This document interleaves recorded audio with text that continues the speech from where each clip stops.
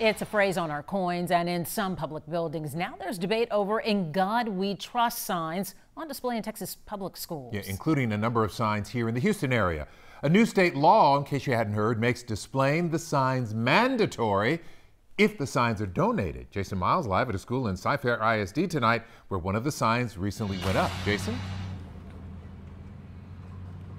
Hey there, guys. Yeah, this is Charles Goodson Middle School behind me, one of nearly a dozen schools that have gotten one of the signs so far, but it's something that doesn't sit well with everyone.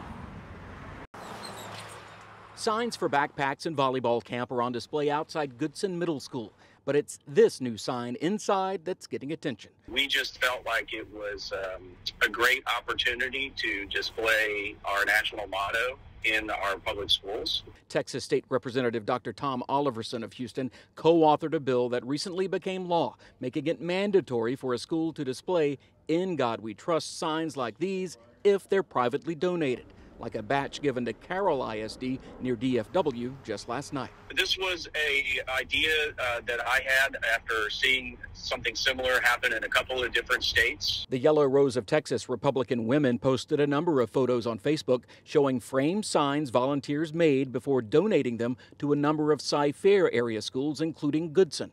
The district added in a statement, quote, "As part of the national motto program, the Yellow Rose of Texas Republican women are generously donating a copy to every instructional facility in Cy-Fair ISD." It's a disgrace. Cy-Fair parent Allie Fitzpatrick is among those fired up. These groups are hijacking our public education. Oliverson says most of the feedback he's gotten has been extremely positive, but there are definite signs not everyone is on board. I think it reminds us that we are a nation that believes in a power greater than ourselves. Well, the point is that we are America and not everyone does believe in the same God.